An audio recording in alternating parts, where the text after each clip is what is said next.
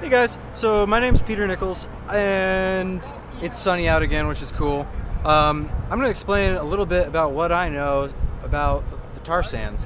So there's a very large reserve of tar sands in Canada, in Alberta specifically, called the Athabasca Tar Sands, I think basin they put after it.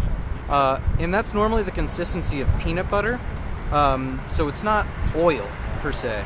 To get at it and ship it, first they need to clear-cut trees. So they're talking about clear-cutting about the size of New York State to Florida to the United Kingdom, is the different sizes I've heard. Then they need to remove a significant amount of topsoil, roughly 100 feet. Then they need to dilute it in chemicals. So it's called diluted bitumen, what they're shipping through the pipeline.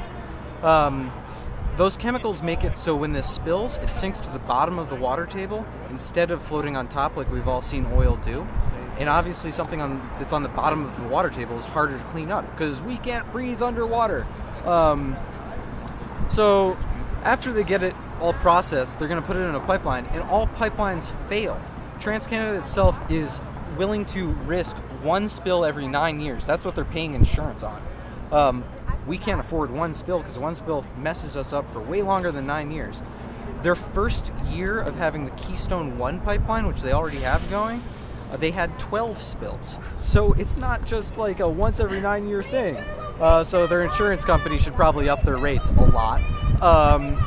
So once they put it in the pipeline, it's going to risk spilling this awful stuff, diluted bitumen, into a number of America's rivers. It goes right through America's heartland, the Ogallala Aquifer in Nebraska.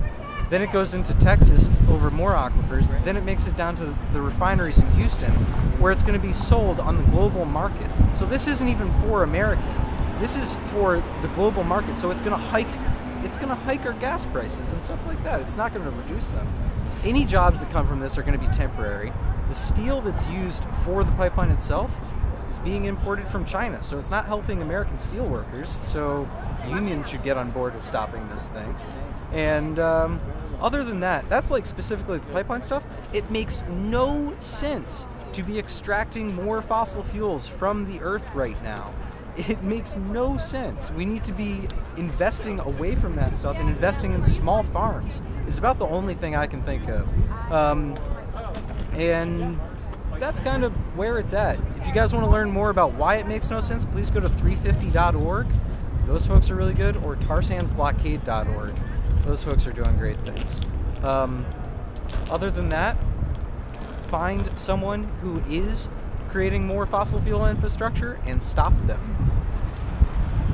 That's all I have to say. Awesome, thank you.